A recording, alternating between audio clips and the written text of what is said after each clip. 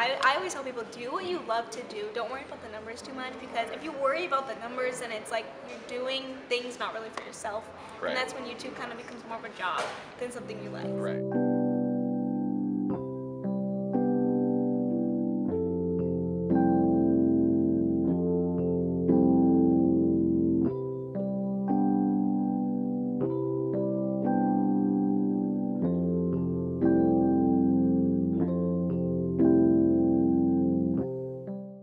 I'm a first year. Currently I'm undeclared, but I go between business or nursing all the time. I have a job. I could have multiple jobs. My first more realistic job is I work at TJ Maxx, which is like a clothing store, home store, and I also work with a business called Top 5.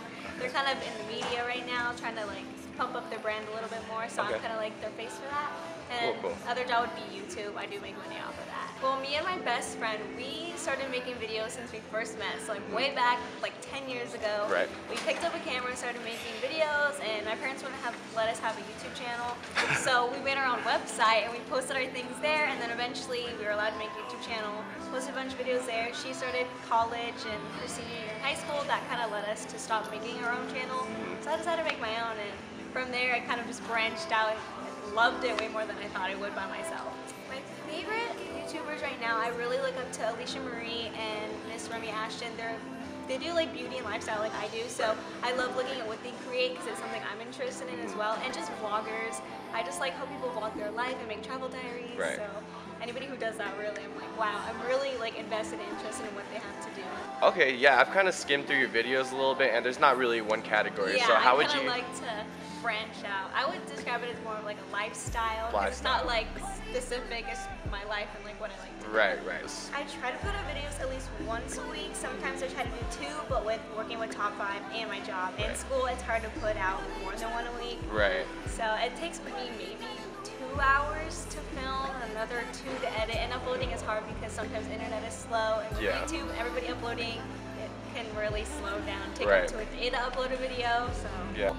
All right, so here's the question that I always want to ask, because there's like so many people out there on YouTube or just the internet in general. They're trying to put out content, and I think the hardest thing to do is to get people to buy into what you're producing, aka like how the heck do you build such a big like following? I think I was looking at one of your videos, it had over 400,000 views, and you had like 18,000 subscribers. I know like numbers are just numbers sometimes, but that's a big number. Yeah, so it blows my mind too.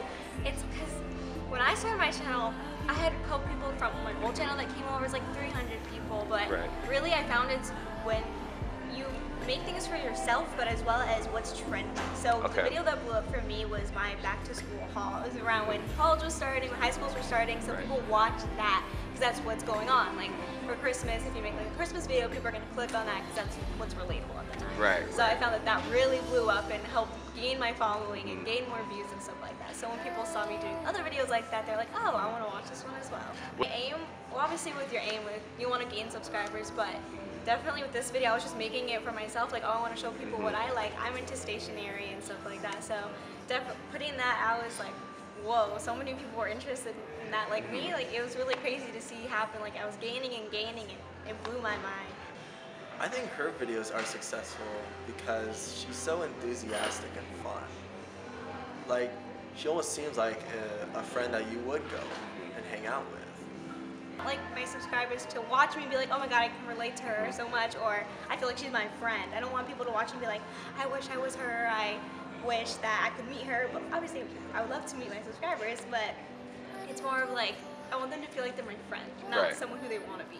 I know that Sarah, and she's been doing videos for a long time, and I know that they're a ton of work, and a lot of times she'll put that in front of hanging out with friends, but her work ethic is like astounding. She just dedicates so much time to her schoolwork, and then obviously this, and I know she has a job too, and she has a family, so she's like so hardworking, like one of the most hardworking people I know, to put all this time into it, so many videos. So I would say if anybody wants to start a YouTube channel or anything like that, go for it. It doesn't matter if you have like the nicest camera, or you're on your phone, or you're on your computer.